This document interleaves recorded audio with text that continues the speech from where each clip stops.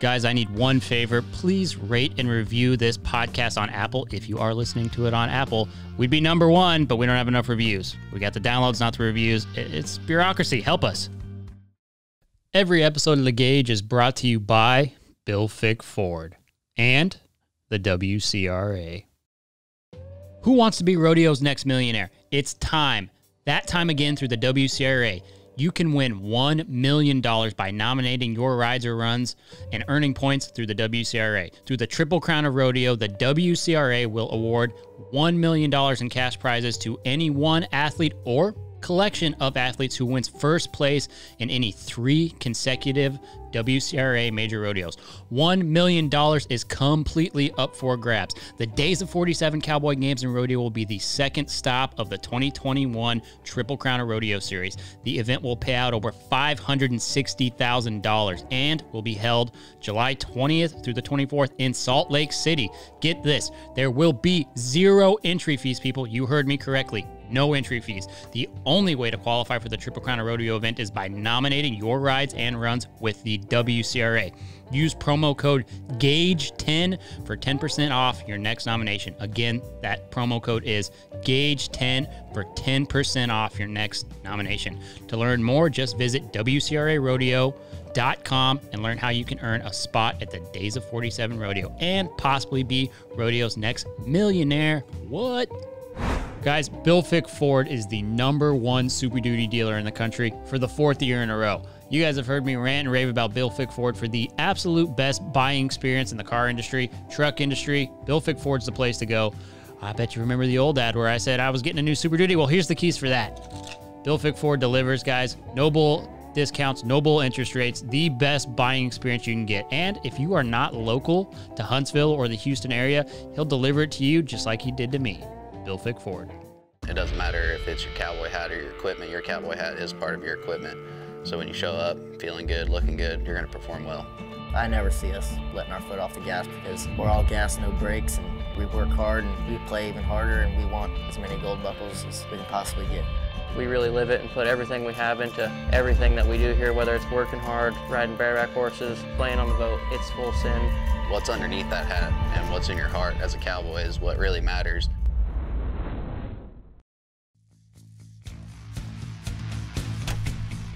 This is The Gauge with host Chance Conradu. Are you freaking serious? It's Conrado. This is The Gauge, and I am Chance Conrado. On this episode of the podcast, we are diversifying. We're branching into unknown waters. We are talking to a cutter, not just any cutter, but Tarin Rice. He is won near $3 million in the sport that is cutting, that I know nothing about. Well, that I knew nothing about, but I don't know all kinds of things about it now because he informed us very well. He's actually really funny, really cool person. Super glad that we got to sit down and hang out with him and learn something for a change. We know rodeo, but really don't know much about cow horse stuff and cutting, and so it was fun to go into unknown territories. Check it out. Good? Great? Grand. All right. Well, we are diversifying today. We've got from what I've been told, a master of the art of cutting. And for everybody out there who doesn't know what that means. Might be taking it a little far. Is that? Yeah, could be. Yeah. Yeah. Well, I mean, you've got quite an earning under your belt as far as what you've been able to accomplish in the pen and what have you. So I'm really looking forward to it. We've had a serious amount of requests to kind of branch and not just talk rodeo politics and then all the other stuff we do and actually get into some of the cow horse stuff. So I'm happy you're here. Awesome. Cool. Thank you. Appreciate it. So do enlighten us on who you are, what you do, and what's significant about you in particular. I am Tarin Rice, live in Poolville, Texas. We train cutting horses. Get me and my wife, 2 kids. We've been in that spot for 5 years. Be 5 years this fall, I guess. Grew up showing, cutting horses, training, cutting horses forever. Dad, granddad, uncles, cousins, whole family. That's generational. Yeah, exactly. So just grew up in it and been doing it since we've been as a professional since I was 20. Yeah. Hey, what is it about cutting, like in particular, as far as the horse discipline, that kind of get your juices flowing? You know, it's definitely a challenge. I mean, you know, as far as I mean, that's always keeps you coming back, wanting to do better, wanting to figure it out. You know, trying to get better constantly. I mean, really, you know, there's always something. No matter what, if you didn't win, you want to, and even if you do, you want to stay there. So I think that's what keeps everybody coming back to it. It's like golf. The one good swing that you hit on 18 holes, you come back to try to do that again. So you're a golfer too? No, terrible. Yeah. That was that one good swing I was talking just that about. one time? Yeah, just that one. Yeah, that sounds like my golf game. Yeah. One time I tried golf, never came back. Yeah, to exactly. It. I don't know a lot of horse people who play golf because they don't really have time for that. Yeah, exactly. Exactly. And it sounds completely boring in comparison. Yeah. No, it's a blast if you get out there and drink beer and drive your golf cart and hang out, but that one good swing, and it's the same on a cutting horse, or to me any horse discipline. Yeah. Whether you're roping or whatever, it's the one catch, the one move, you want to feel that again. Right. Yeah, I mean, because that's one of the significant things about cutting horses is the way that they move, and that's why people like me who rope and what have you, we were just talking about this before, but are always after cutting rejects for tie-down horses and things of that nature. Absolutely. Usually the horses, I mean, they're compromised so well and have good handle. Yeah, so I think the reason that the rejects work so well in the rodeo world is they get started at such a young age. They get rode every day. They have the same little pattern you go through every day, and they get very, very disciplined, very patterned to it. And to me, when you get done with a cutting horse, maybe even a cow horse, you can take them to other disciplines, and they fall right in, because they've just that basics and that foundation goes well into about anything else. Yeah, I mean, that's true. Yeah, 100%. I mean, we've had quite a few of them at different times. We usually get a lot of horses off the track because primarily barrel horses, but totally different when you're riding, a 3-year-old who's been rode by someone who wants to make him a cow horse or a cutter. It's just like a different experience. It feels safe almost. Yes, much safer. So actually, we've branched out in our cutting horse deal in the last few years, and we've been breaking some barrel horses. Really? And that has been a whole new experience in itself. Just like you're saying, the difference in the horses. I mean, even in the whole process of the breaking them, riding them, the first ride to the last, it's a totally different feel. To me, the cutters, you get on them and you're trying to teach them to go and how to travel, and these other horses, they've got the go and the travel, and you're trying to teach them how to stop the whole time. That it's just two different things there, that you can step off of one and step on one of those, and it's like totally different. Yeah, when you're looking at prospects, right, like to be high-level cutting horses, fraternity derby horses, whatever it is, because it's all kind of the same, as far as ages and what have you. Right? Absolutely. So yeah, we show threes, 4s, 5s, 6s are your aged events, and then they have events for older horses also that are open. Yep. Yeah. So when you're looking at a 2-year-old or looking at a set of papers to buy a horse, I mean, what is it that you're looking for as far as that horse goes to see if they transition well into being a high-level cutter? Just as far as looking at the papers, you never know. A good horse is where you find it. I mean, obviously, we have certain horses that we get along with better, than other breeds. There's certain breeds that I definitely want to look for, that I've had success on, that I get along with, stuff like that. You want to look for, good mom, and, all this. Pretty much any of the studs that you go and breed to, they were all winners. They're all good. They're all well bred. They're all good looking. That all type of stuff comes with that. But you want to find you a mare was good minded and won quite a bit of money, and you can kind of go from there. Sure. Yeah. I mean, it's the same concept, and obviously there's certain sires and bloodlines that trend and just bring a certain dollar amount, just like barrel horses. Or absolutely. I mean, some of the rope horses are actually the same as the cutters. But, definitely. Yeah, I mean, it's interesting, right? Because we were just talking about this before, but everybody stays in their own lane. They don't really cross too much. Like there's this one time a year, the Congress and what have you, where everything's kind of in one building, but rodeo people don't really go to that, unless they're showing for somebody. Exactly. And so our waves never cross. So this is really interesting. It's like, hey, we all have saddles, we all wear boots, hats, and ride horses, but we don't know a whole lot about it. Yeah, no, for sure. No, definitely. It's been, with the fraternity deal that they're doing in the calf roping and the breakaway stuff. Yep. There's been a bunch of people calling trying to buy 3-year-olds to go to that, and along with the Ruby Buckle. Yep. They've got a couple of deals like that. So we've been meeting some calf ropers that previously we we never met that are asking for young horses. Yeah. So yeah. that's, that's been a kind of cool it's real tough to find tie down horses right now. Oh, absolutely. I mean, people are going to Brazil and they're still not finding them in Brazil. Yeah. It's just, there's not a lot of stones left to turn over. Yeah. Yeah. Older horses or younger horses? I mean, finished horses is the problem. I mean, you can always kind of find prospects, right, or at least attempt to. Yeah. But yeah, I mean, finding finished tie down horses has a lot to do with the breakaway because you need half a horse that can bring the same money. Exactly. So a lot of money in the breakaway deal right now. Creates a hole in the marketplace. So it's not surprising you're getting those calls. Yeah, for sure. What is kind of the, normally we don't get into this, but I'm really fascinated by it just because I seriously have never watched cutting in my entire life.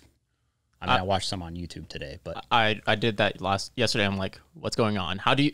My biggest question for at least with cutting is, how does this scoring work? Because I'm very confused.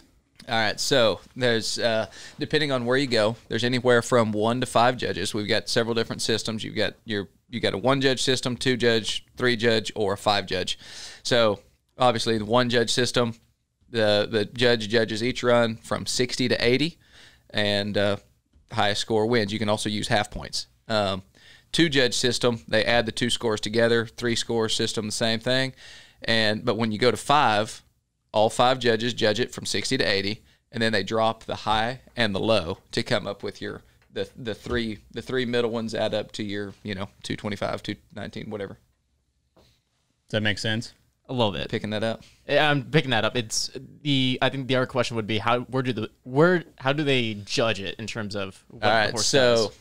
So they want to see a horse and rider that get 2 to 3 cows out in front of them as clean as possible. And by that, I mean not running through the herd, not chasing them around, not jerking their horse, anything real ugly like that. Not, their horse not flipping his head upside down. You want to come through the herd quiet, get one by itself, and then put your hand down. Now, once we get to that point, then they judge you on how your horse stops, how well he reads the cow. And by that, I mean, you don't want your horse going the opposite way of the cow. If your cow's going right, left, you want your horse doing the exact same instead of going left, right. They don't need to be, they call that a miss. And so for every miss, every time your horse goes the opposite way of the cow, that's a 1-point penalty. So, you got a whole lot of penalty boxes, but there's also a whole lot of plus boxes. And, the eye appeal, they want a horse that's really bright-eared and looking at the cow, and they want them to, get in the ground, use their hocks, get down low, turn pretty. Preferably, you want them to bring their nose through the turn first. There's 100 different styles or 200, but there's pretty much all of them go the same. You want them to go really fast, stop really hard, stay in the ground in that stop, same as like a calf horse. You want them to stay in that ground, then the cow goes the other way, and then bring their nose and reach and go the other way and go do it again. Yeah. What he said. Yeah. Too much? No. I mean, it's really unique. So the one thing, because Ty's got to see a lot of rodeo, there's a lot more horse involved in this stuff than some of the other things. Like, right, if you watch bulldogging or tie down, there's a lot going on with the person. I mean, they're really trying to showcase the horse more than anything. That's what's kind of fascinating about it. Yeah, no, definitely. Yeah, so it's definitely that you want to, showcase the horse. So like one of the biggest misconceptions is that the horse does it all on his own. You obviously you have your hand up while you're walking through the herd. You rein them around, tell them what cow you want, get them on the cow. But then you put your hand down. Everybody's like, well, then it's just up to the horse. But you can use your feet all you want.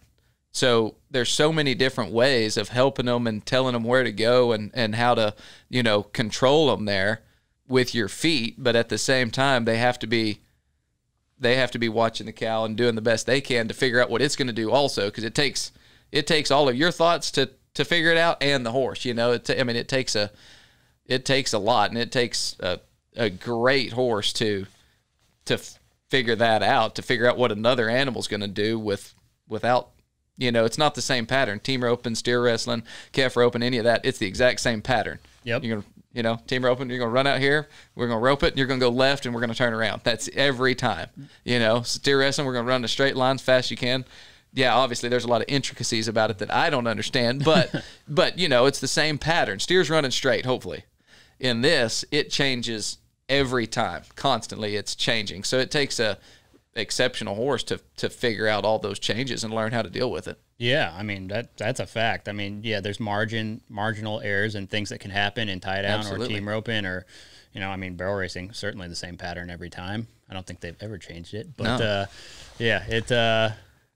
it is fascinating, right? Because you're totally at the mercy of whatever that heifer wants to do. Exactly. At any given time, and if you see it, they do some weird shit. They will sometimes. come up. Yes, absolutely. No, cows are supposed to be herding animals. They're going to figure out any way they can to get back to the herd, and like I said, it takes an exceptional horse to figure out how to keep them away from it. Yeah. It's interesting because if you do watch it, right, and you don't have any horsemanship in your background or haven't spent a lot of time on horsemanship, a lot of people don't. They kind of like skip over that, right? People come in and your family's not in it. It's like we all see these people, right? Like they want to get into rodeo, maybe it's barrel racing, maybe it's cutting, and they didn't really have a foundation of horsemanship first. Definitely. Like in my family, like we didn't get to rope, we didn't get to run barrel horses or do any of that. We had to ride colts at like 6. Yeah. And like, hey, you're going to learn. You just grew up riding. Yeah. Yeah, not compete. You just were riding. But I'm sure you've had lots of clients like this. They're like, hey, I want to do what you're doing. And no matter how hard you try, like you can't get that feel on them. Yeah, definitely. I mean, a lot of people come in and they're businessmen or businesswomen or whatever. And yeah, they want to do that, but they have no background in horsemanship, like you said, in just basic riding, you know. And that's where people that start at a young age have such an advantage. They go through all that, like my daughter is 6 years old and she's been riding for the last 2 years. Well, so she's learning every day that she rides just right. She's barely started competing. She's shown a couple of times, but it's like there's no expectations of winning right now. We're just learning to ride and we're learning to, go through that type of thing where these people come in and they want to go compete.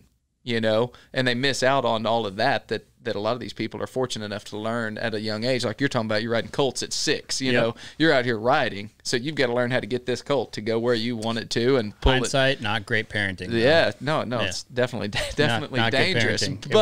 But when you get older, you know how to ride. You do, yeah, pending you are still together enough to ever ride again, which was barely the case for me. Yeah, definitely. Yeah, your back is not that. It's not doing that great. No, it's not doing great. Not right now. But that's what happens. Again, I can get you a pillow for that chair. I had a horse flip over on me in the box a couple years ago. Mm-hmm. Never the same again. Yeah. It's like when a saddle lands on you in a certain way. Not good. Things don't come back normal for some reason. No. Yeah. No, your back's not meant to put up with that. No. Yeah. Turns out it wants to be straight. It's supposed to be. Yeah. Horses have other plans. They weigh 1,000 pounds after all. Mm-hmm. Yeah, exactly. Yeah, I've only got a few broken bones. Really? Yeah. Yeah, what was your biggest wreck? What was your biggest blow up? On a horse? Yeah. I don't know, too many to count. Really? Yeah. The only one hospital level blow ups. Which one? The worst one? Worst one. Concussion. I got at a very young age, like you were saying, probably I don't even know how old I would have been.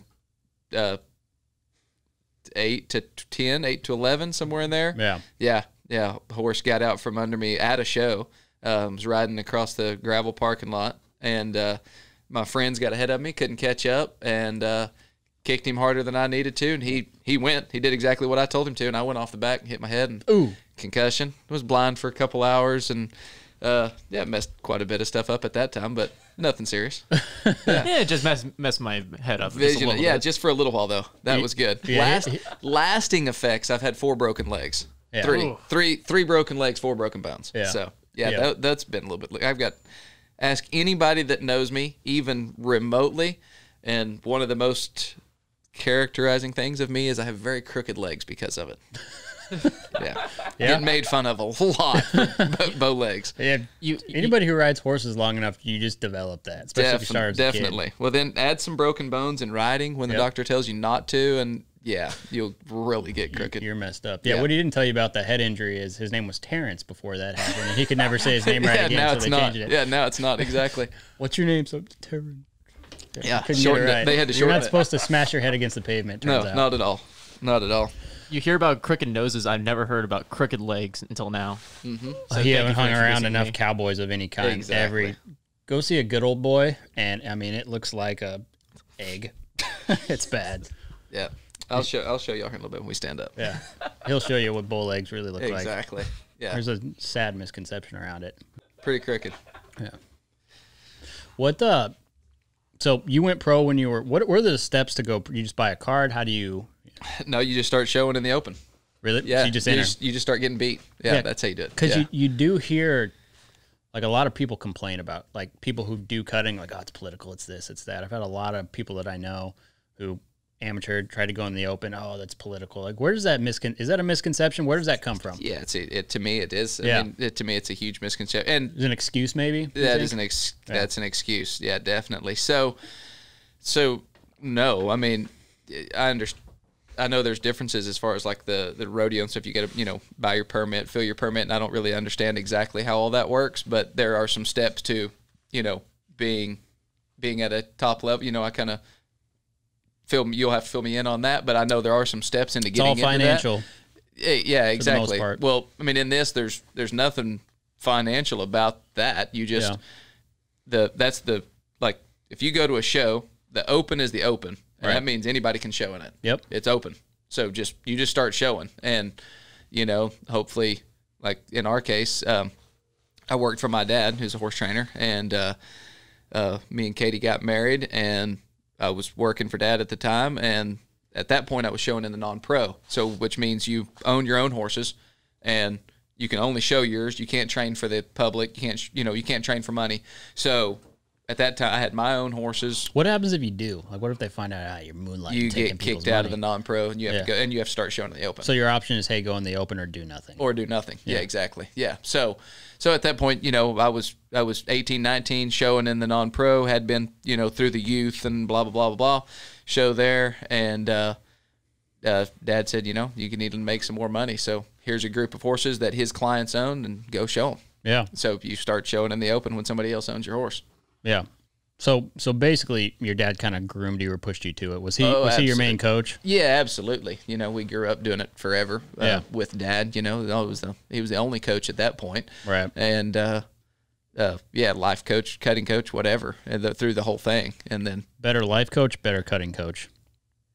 Better life coach, as far as explaining stuff. The cutting coaching was probably rougher. More screaming. Yeah. Oh, you a dumbass? That's what my dad A lot. did. Yep. Yeah, a lot. And a lot worse, and a lot of it, also very supportive at the same time, but definitely going to get in a lot of trouble. I don't feel like in the life coaching there was as much of that. It was more explanations and an example. Seemed like a different guy when he was doing that, more patient. Well, maybe more. No, I don't know. I think, like I said, I think he just led by example more or less on that. Yeah. And, follow in or you get whipped. So. Yep. Yeah, I do. That's kind of how that went. As far as the cutting, it was that or anything outside of that, whether it was baseball or cutting or whatever. Yeah, it was. Oh, you played baseball too? We did. Yeah, at that time when we lived there at the house and we're younger, and Dad was always our coach, so we spent a lot of time with Dad. It was a lot of fun. Oh, he coached baseball too? Oh yeah, that's definitely. pretty cool. Pretty intense on the baseball, same as the cutting. Really? Yeah. Those are his two sports? Those are his two sports. Yep. Yeah, which he also now he trains cow horses and he ropes. I mean, Dad's a very good roper. He's one of the world's greatest horsemen. Snaffle, Bifford, anything in the cutting cow horse world there is to win, he's done it. Yeah. But he's pretty well known. That's for definitely. Sure. But at that time, it was baseball and cutting. Yeah, that was all we did when I was younger.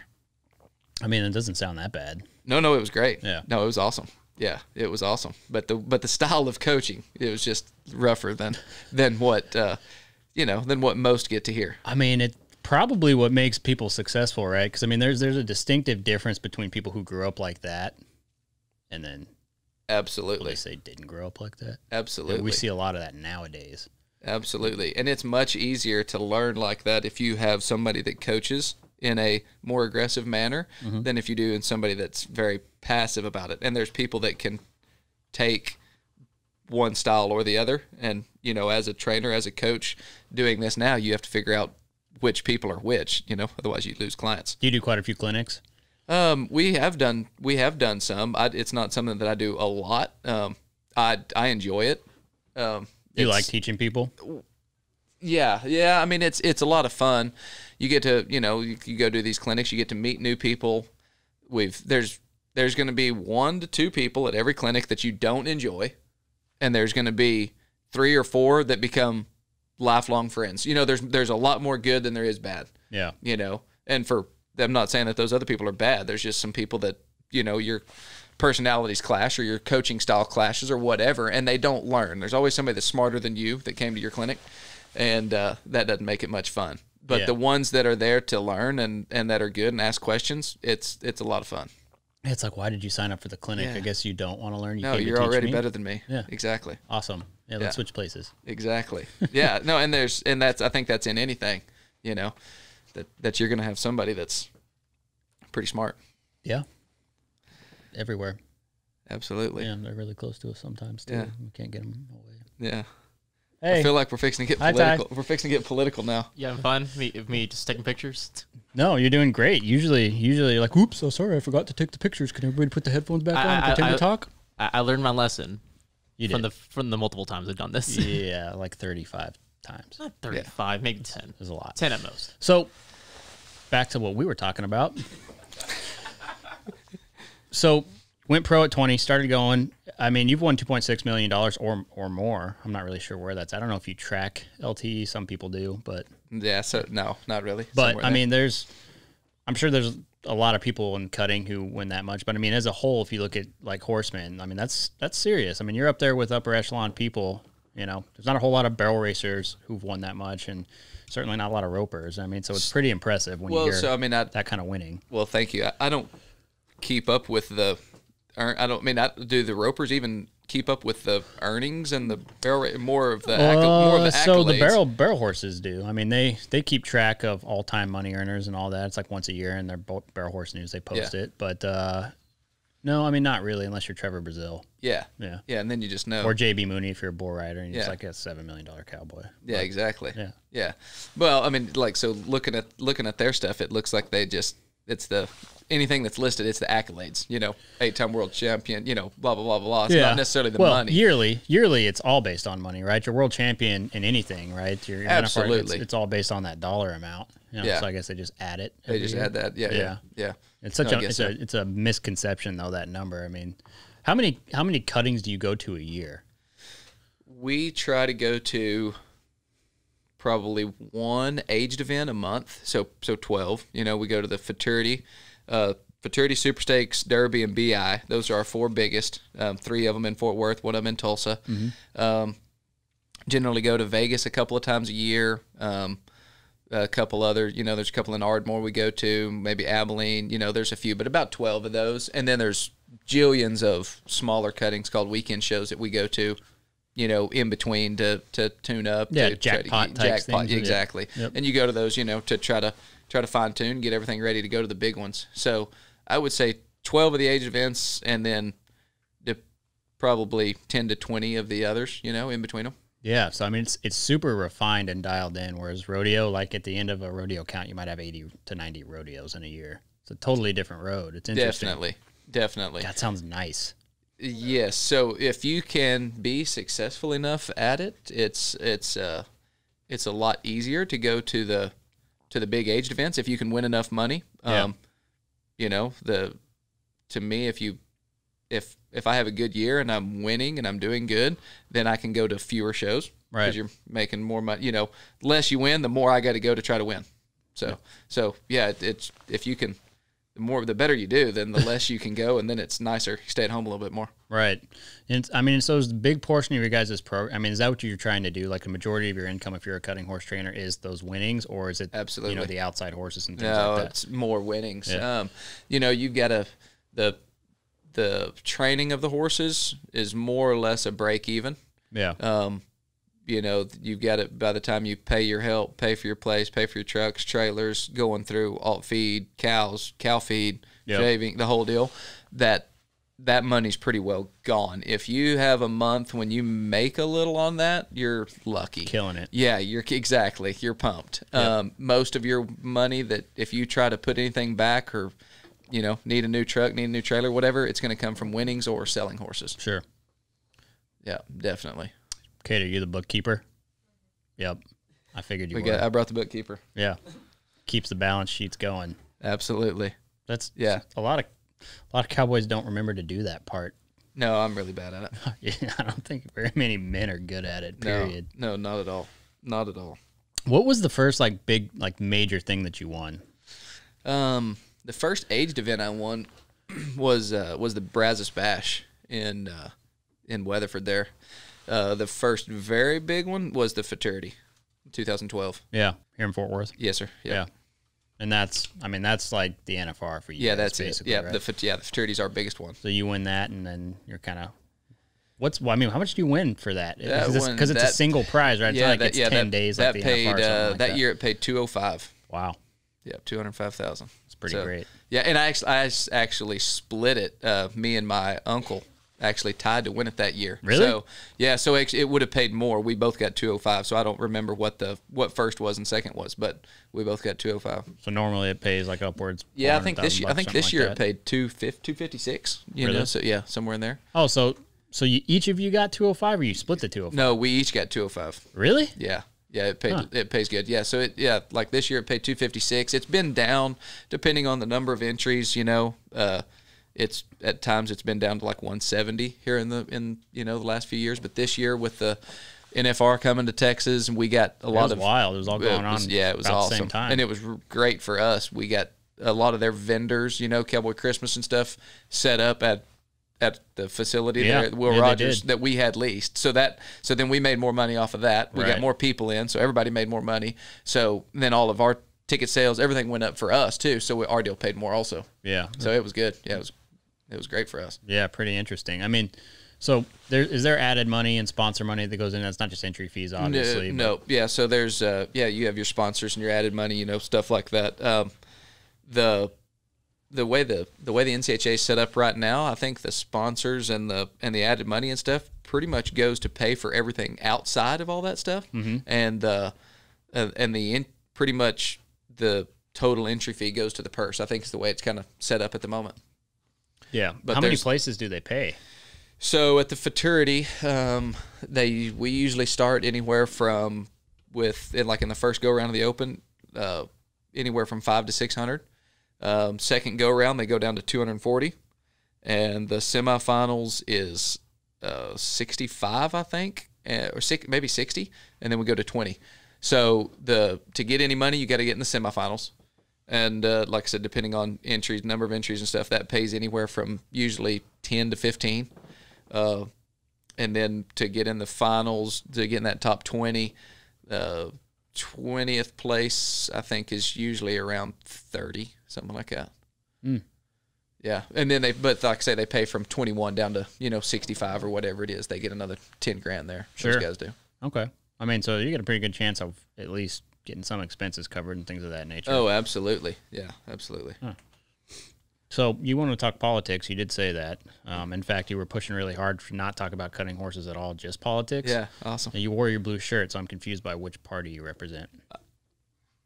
Straight Republican. Oh. Just happened to be a blue shirt. This is a circumstance. This is a circumstance. I like blue. Everyone doesn't wear the color. No, right? I didn't know that. No, I am sorry. I should have wore red. Had I have known that this was a political podcast, I would have worn It's more red. political than anything. It just so happens you do cutting horse stuff. I mean, I didn't know that. We came in here to talk politics. Yeah, absolutely. Nice. Yeah, nice. I wasn't sure. The cutting was just the opener. Yeah, absolutely. I mean, there's a lot of politicians who do cutting. I got you. Yeah.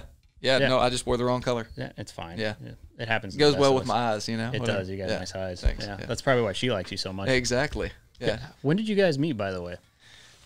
We were 17, probably 17. Yeah. Got together at 17 or met at 17? Both, same time. Same time. Exactly. Yeah. Like, hey, let's get together, and that was the whole deal. That was it. Were you guys in high school together? Nope. Katie went to high school down the road. I was actually homeschooled. I went to school through 7th grade and then started homeschooling 8th grade on. Katie went to school in Miami, graduated with a class of 10. 10 people. Yeah, huge school. And so there was a man that worked for my dad at the time named Marshall Long, and he actually married a cousin of Katie's. And Marshall, we grew up together, and then he came to work for Dad. I think he worked for Dad for like 6 or 7 years. And he introduced us. Yeah. And went from there. we dated for a year and a half, got married. We got married when we were both 19. You got married at 19 years old? Married at 19. We're No 32. way. Been married 13 years this year. 19. Mm-hmm. Like, not. I don't think that's not really a thing. That's some Not old school really stuff. anymore. That is old school. Were either of your parents adverse to that? Be like, whoa, what are you guys doing? Hey, 19 years old? No, they did too. When my dad got married, he was 18. My mom was 20, and her parents the same. I think 18 and 20. Yeah. So they're just like, all right, go for it. That's what we did. Yeah, that's just the way it was. Yeah. I don't think I know anybody who got married that young. Yeah.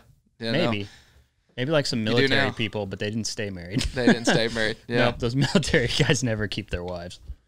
Is that right? It seems like it. Why is that? I don't know. It's just a joke that goes around. I don't know. Now you're poking holes in my joke. I'm starting to get uncomfortable, and I'm not really sure. I didn't know if there was something political about it. No. Well, I mean, maybe the military. But, Yeah. you know, they always make the joke like, they get married so they can move off base, and then their wife disappear on them. And then I got you. Yeah. I got you. There you go. A See, I didn't know that military rule. joke. Yeah. If you know any military people, I've got several buddies, all of them married like within, I don't know, like a few months of getting out of their basic training to some girl like they definitely shouldn't have married. Mm-hmm. And they're definitely not married now. I got you. None of them. There you go. Like I got 3 friends. None of them stayed married. None of them stayed married. No, not even like a year.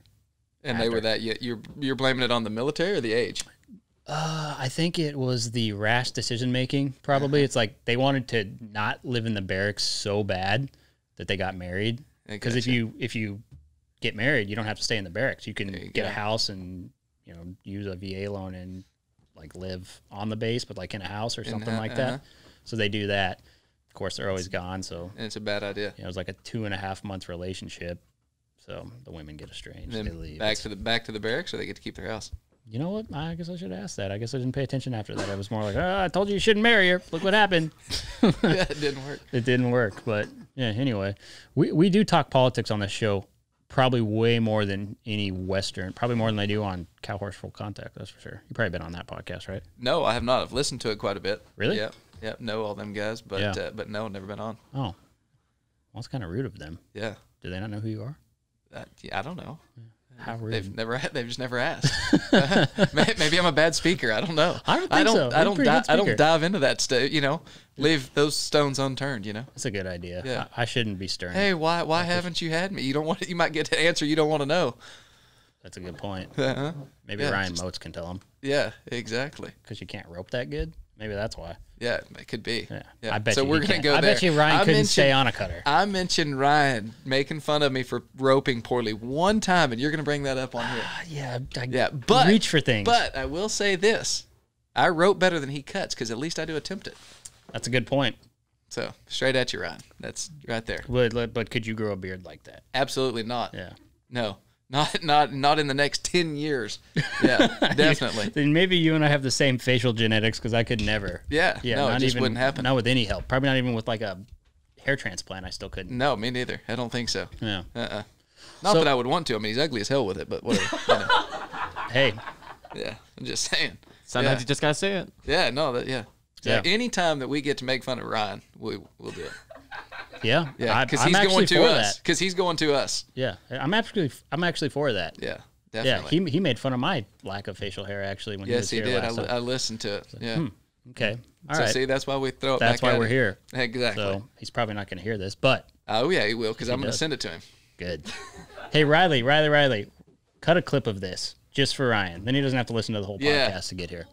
We need. Yes, he needs it. Yep, Definitely. he does. Yeah, someone's got to bring him down a notch. Exactly. Now, next year at the RMI, we are going to catch hell after this, but that's okay. We're going to catch hell for something anyways.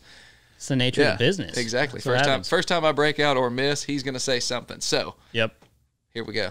I'm getting a jump. Makes it more fun. Exactly. How many horses do you guys have, like, at any given time? I mean, I've been to cutting places, and it always seems like there's way more horses there than... Yeah. There's a lot. I'm going to say there's probably 60 to 65 at the house right now. Really? How much help do you guys have? Me, Katie, 2 guys that help us ride, and a feeder stall cleaner. So just the 5 of us. Yeah. For comparison, what's the usually for barrel for what like Cody's done? Number of horses. Like, no one. Just you. I know I'm trying. No. I'm, like, no help. No help. No. My mom has a helper, but that's different. Not for helpers. I mean, number of horses. Oh, I don't know. I mean, there were times where we had like 50 head of horses. Terrible idea. A lot of brood mares, which don't make money. It's a terrible idea. Yeah. Out of all of those horses, there's like 6 of them that paid for the rest. That's about the way it goes in our deal too. So you need the numbers. Yeah. Thank you very much, by the way. You need the numbers to pay the bills, to sort through the horses and try to find the good ones. Yeah. But in the end, there's going to be 6 to 10 that pay for the, that make the money. Yep. Yeah. I mean, it's all the same concept for you who don't understand. It's like athletes, just like professional athletes. Like, they're not all horses are created equal. There's a bunch of dinks out there, and you really have to weed through. There's a lot of trial and error. Well, I mean, there's some people, and I'm sure it's the same in cutting, but they may have one like great horse ever. They have their one moment to shine, and then you never see them again because they just never have the means or the luck to get that horse again. So, going back to what really makes a horse, for my stupidity and horse knowledge, what makes a cutting horse a reject? Like, what makes them become a reject? Should we define the word reject first? Or? All right, so reject cutting horse is something that a trainer and or owner wanted to sell because they either weren't good enough or were too late in being trained for whatever reason, and that's what we try to sell to the ropers. Why'd you point over here? How do you know he's not a roper? Because you've been saying he wasn't. You said he didn't know anything about horses. Maybe it was a bait and switch this whole time. Maybe he knows everything. We sell to the ropers. Yeah. Yeah, so it's a good foundation, right? So anytime you can like acquire a horse like that, like you're looking for a foundation of training, right? You're not necessarily looking for them to be the best necessarily, at least they don't start that way. But if just because the horse didn't work for cutting or reining or something doesn't mean it doesn't mean they're a bad horse. It just may not be their thing, right? So horses are like people. Like, not everybody wants to play baseball or football. I mean, you're going to have certain horses who definitely don't want to run barrels. You have horses that are not going to turn a steer no matter what you do, and you have horses who just won't stop, right? And so you just kind of have to find a path for them. And then you have horses who will do nothing. So it's trial and error. A lot of trial and error. Yeah, financially, most of all. Yeah, definitely.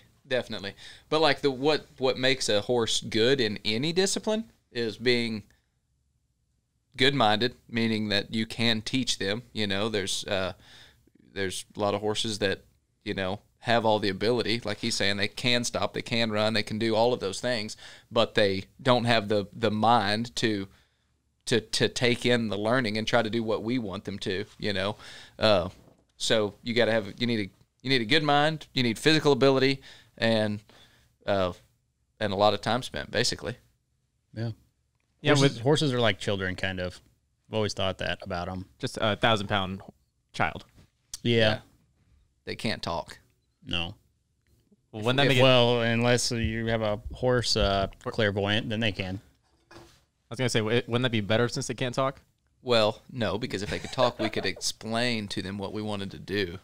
And see if they understand. Yeah. This is getting off track. Definitely. Real off track. Are you That's uncomfortable? my fault. Huh? You look uncomfortable. I feel uncomfortable from that. What? I'm asking questions.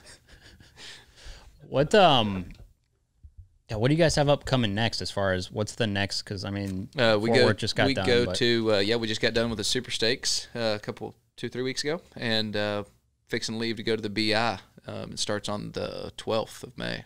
Yep. So the BI is the Breeders' Invitational in Tulsa, Oklahoma. Yeah. It's usually about a 13-day show. This year it is, I think, 17 days because of COVID last year. That show got canceled. Mm-hmm. So they add the money from last year into this year and added another age group for those horses that didn't get to show last year. Get to bump them a year. They get to bump a year. Yep. So it's a little bit longer. I think it's one of everybody's favorite shows. It's a great facility in Tulsa. The city of Tulsa is good. It's got great eateries. It's a lot of fun. The show schedule's good. So everybody has a good time there. Always a lot of tornadoes. Other than that, it's okay. Yeah, no kidding. Yeah. Yeah, my sister lives just outside of Tulsa. Yeah. It's actually surprisingly nice out there. Like it's you would think that it wouldn't be, but it is kind of nice out there. Yeah, no, it's really good. That's where my Katie grew up, just north of Tulsa. Really? Mm-hmm. Yeah. What town is that north of Tulsa? Oologah. Oh, yep. Oologah. Yep. Great place. Right there north of Claremore. Yeah. Claremore too. All that. Great place.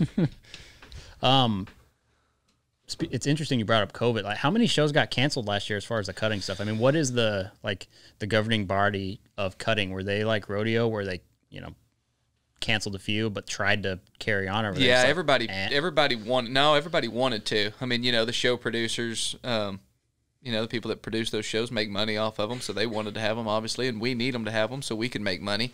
So everybody pushed to have them. Yeah. Just kind of canceled them out of necessity. And I don't know how many would have got canceled. I know we didn't get to have the Super Stakes. We didn't get to have the BI. There were several. Those were the two biggest ones that got canceled, and then a jillion little small ones. Sure. I know there's one in Vegas that's right after the BI. I think it got canceled. So it hurt. Yeah. As far as showing those horses and putting earnings on them. Yeah. According to the mayor of Vegas, they won't be canceling any more stuff there. He did a party good. change, apparently. Yeah, he was like a lifelong Democrat or a career Democrat. Yeah. He switched parties. I don't know if you saw that. No, I did not. Yeah, he left the Democratic Party because he said they're the party of socialism, and that's not democracy. That was North Vegas. Yeah, Vegas, dude. He's the mayor. It's Las Vegas. I know there's more than one, but still. This There's one more works for Vegas. my dialogue here. So, He fits that? what we needed at the time. yeah, it does. I mean, he's the mayor of Vegas, and he switched parties. It's kind of a significant thing, if you think about it. North Vegas. Hi, it's Las Vegas. Is the South Vegas mayor a Democrat? Probably. I don't think there is a South Vegas. I'm lost. Completely lost. If there's a North Vegas, there's definitely a South Vegas. And then So there which would one? be a Hang on. East Which mayor runs the casinos? Which one's in charge of the casinos of the Strip? I think that's the independent one because there's the city of Las Vegas and then there's northern Las Vegas. Yeah. The mayor you're talking about is North Las Vegas. Yeah. I wonder what he controls versus what the other guy That's controls. what I'm asking. Yeah, can you look that up? Because That could have. Did you know there was two mayors? I had no idea. Yeah. I didn't know there was two Las Vegases. Yeah, I didn't know That's how that lost I am. Yeah, I guess there's a North Fort Worth mayor too, maybe. No. Oh, well, there's zero consistency with It's these Nevada. It's weird. things. Nevada is a weird place. Definitely. Are you going to answer the question? I'm looking. So you're going to spout off, but you're not going to get the answers together. Any of those for states us. that are blue are Here. So that's what I don't know where the Strip is, honestly, in Vegas, but that's North Las Vegas. That's a very small portion. It's only about 250,000. Yeah, the Strip's going to be in South Las Vegas. So this kind of pokes some holes in this. That's Yeah. far less significant, and Definitely. And at this point, who cares? Yeah. Yeah, no one cares what party you left, guy. You're not making any changes for anybody. It's not important. It's not. It's not important It does anymore. not affect the story. In fact, I might have to cut this whole thing out because I thought we were going somewhere with that. Like, they'll never cancel another thing again. Well, this guy doesn't have any say in He it. really so doesn't. why was he swinging around? I mean, like he I don't was know gonna if do something? maybe they have a casino up there that was a lot smaller and they didn't want to cancel a singer or something. But Yeah, horse events, it's not going to change anything. supposedly not. Thomas and Mack or South Point. No, That guy Yeah. changing his mind's not helping us. Yeah, no kidding. I mean, South Point.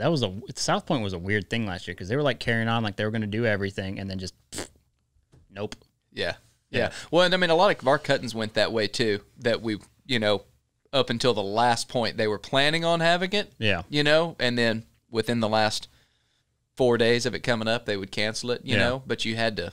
I mean, they had to keep pushing to try to have it, but then bad stuff kept happening. So It was a really weird time. Very. Still weird. definitely. Yeah, this is so many things right now that don't make sense. Like outside of the horse world, because that kind of stays consistent because of the type of people.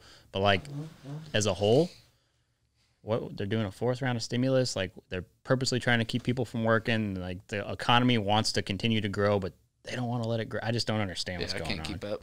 Yeah, it doesn't make sense. But then people are like buying places in Weatherford for like $100,000 over asking, but then I don't know. Yeah, I don't know. We're just living in like the twilight zone. None of it bit. makes sense. A little bit. It makes more sense just to ride a horse and not look into it. Do you get really deep into it? Like you get stuck on Fox News and things like that, or you? So, no, not recently. Not recently. Not since the election, maybe. Exactly. Because that didn't go the way that we That thought we it was needed gonna it go. to. Yeah. Definitely. No, at one point I was listening to Fox, getting the truck, Fox News right there. Hit Yep. the preset. drive, whatever we need to do. Turn it on in the house. You got to watch, pay attention. Now, no, I don't. It kind of screws with you, though, if you get into it, right? Like, it ruins your whole day without ever, like, it's like what they plan to do, I think. It's like they know if they can keep you hooked and mess your day up, you're going to come back tomorrow, hope that something's better. Then it's not going to be. Yeah. And the next thing you know, you spent 3 months listening to them and helping their ratings, and that's all they really wanted. Pretty much. A lot of fear-mongering, too. That keeps you hooked, just the fear-mongering. That's all the news networks do. Yeah. Yeah. It's just fear-mongering all around. Maybe Western Sports Roundup needs to do a little bit more of that. Attract some fear-mongering. Yeah. Yeah. Fear-monger. Oh, just so you know, the rodeo might be gone, or whatever we're talking about today might be gone. Watch next time to find out. Yeah, find out if it's going to be gone. 3,000% increase in their viewership. All right. How do you think soap operas keep people? That's actually a great question. Those soap operas still exist? Yes, they do. Middays. My mom has been watching Days of Our Lives for 20 plus years now. What? Well, you said your mom and you. No, my mom has. I haven't watched them. That's not what you said. I did not say that. That's what he said, huh, Tarin? I'm not really sure what. I was still lost in that Days of Our Lives is still going on. I had no idea. Yeah, I didn't either. The little thing with the hourglass, I do remember that when I was you guys remember that from being a little kid, right? Like barely, vaguely. Well, I mean, I do remember occasionally that it would be on, like if you came in for lunch or something. But I mean, I can't say that I've ever seen an episode of Days of Our Lives, but I seriously did not know that it was even a thing anymore. That's almost embarrassing. Like, who is keeping them in business? His mom. And him, apparently. and him, according to you. Yeah.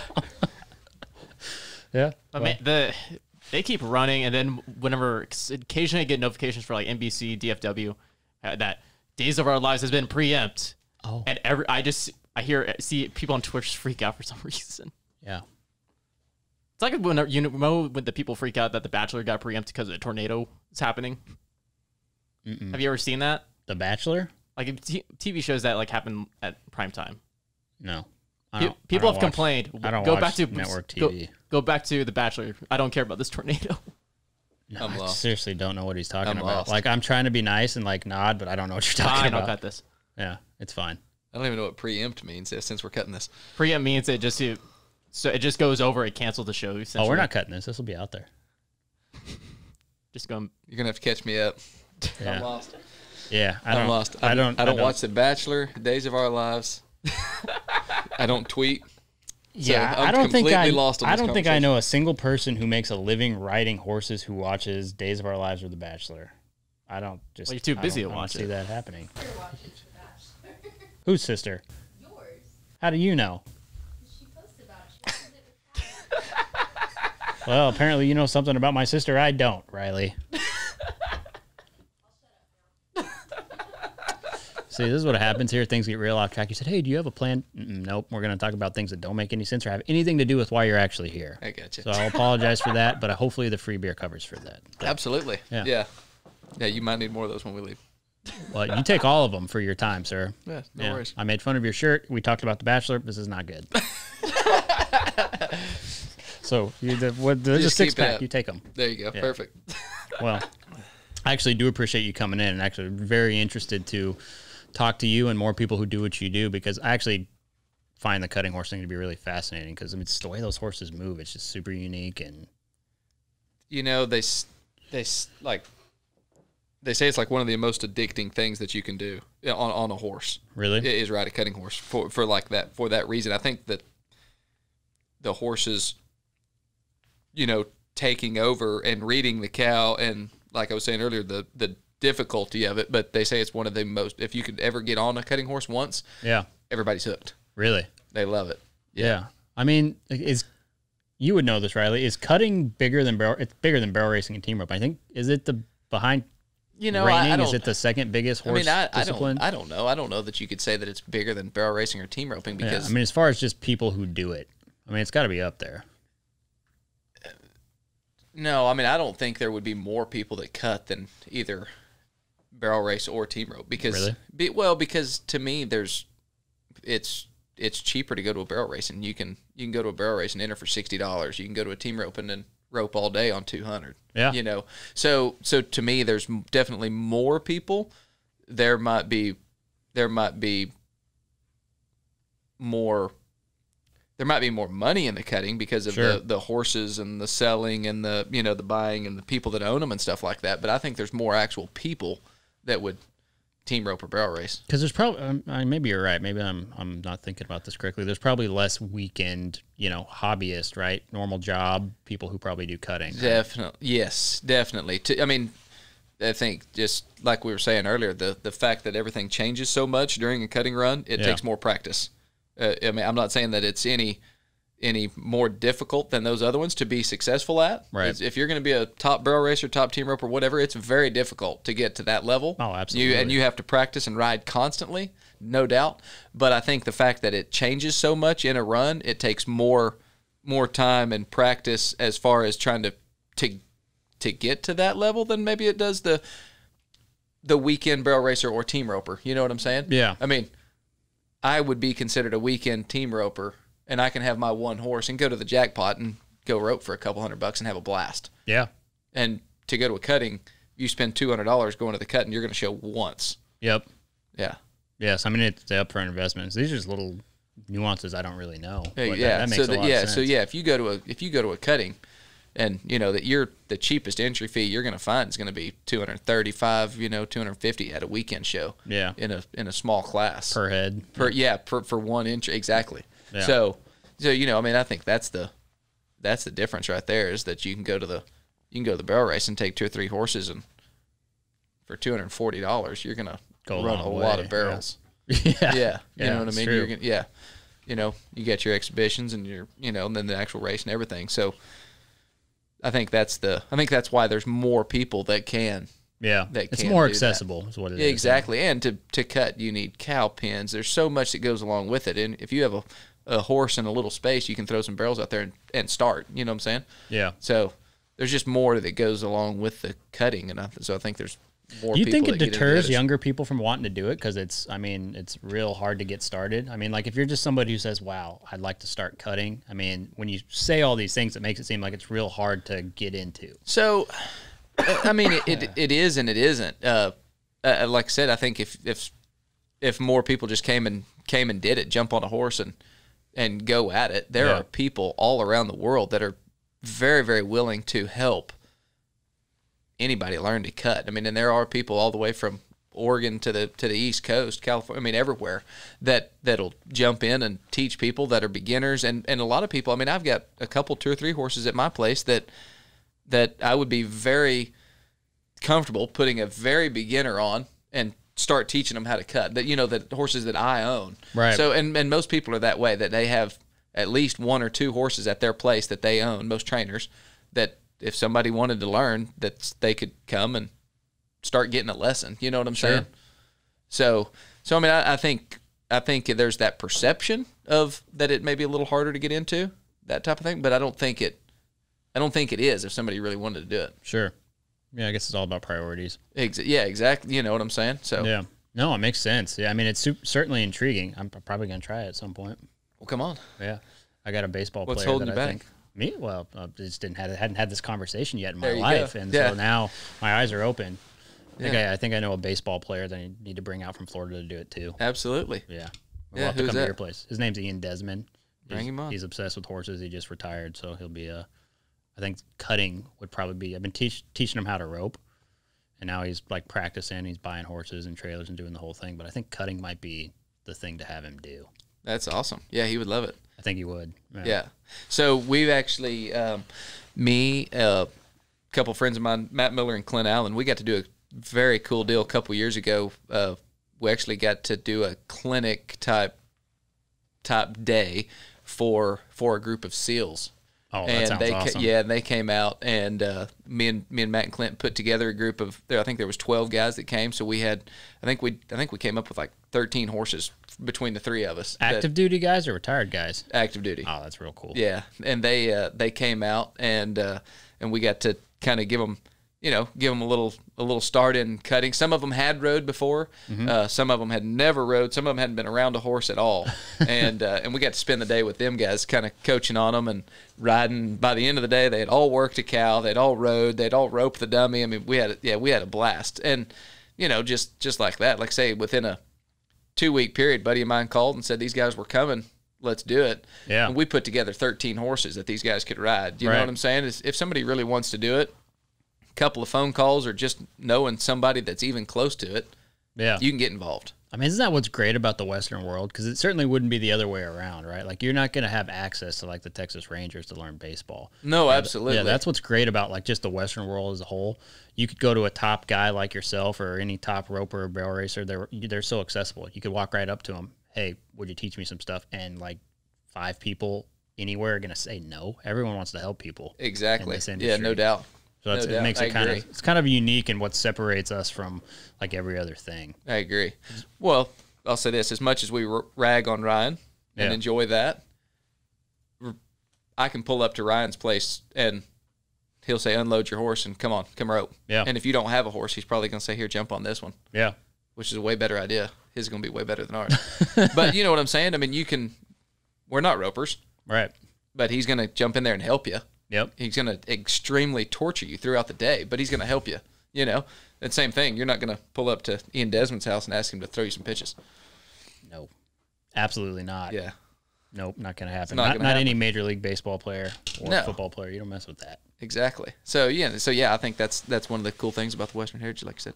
Yeah, it really is. It's just the best in the world are immediately accessible and always will help. And I think that's just something special about. Doesn't matter if it's cutting or barrel racing or just whatever. You know, people are accessible and everybody wants to help. I agree. Well, I'm glad you came here. This was really informative and actually a lot of fun. Probably not as much fun for you as it was for me and Ty, No, it was but it was good. Thank you guys for Thank coming. you. I appreciate it. You Yeah, guys gonna go enjoyed get it. some dinner in Fort Worth or something? Absolutely. Where are you gonna go? Eddie V's if we can get in. Really? Yeah. Mother's Day's tomorrow. Slightly dropped the ball on getting a reservation. Whoops. So when I called a little bit ago, they weren't taken anymore. But I don't know what time it is, but I feel like we can maybe get in. So she's got like piercing eyes, and she can't see you. She's looking at me, so I'm getting the look that you're supposed to be getting. But yeah, you should probably have called to try to make a reservation before you walk Definitely. through here. Definitely. Well, like how many kids do you guys have? 2. 2 kids. Yeah, and they're with my mom. Ah, Yeah. So So 2 we're gonna go to kids, Fort so Worth. Go Mother's hang Day. out. Mother's Day times 2. Yeah. Should have called. Double the fuck ups. Yeah. My bad. Yeah. Your bad. Sorry, she was looking at me, and I feel Yeah. bad. Definitely. Well, Yeah. we'll let you guys get to that, and hopefully the wait's not too terribly long for Thank your you. sake. Appreciate it. This has been The Gauge, hosted by me, Chance Conrado, produced and edited by our guy Ty Yeager.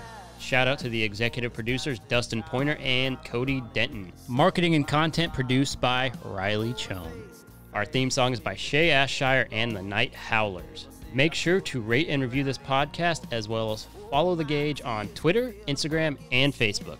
And make sure to subscribe to The Gauge wherever you get your podcasts. We'll see you guys next time.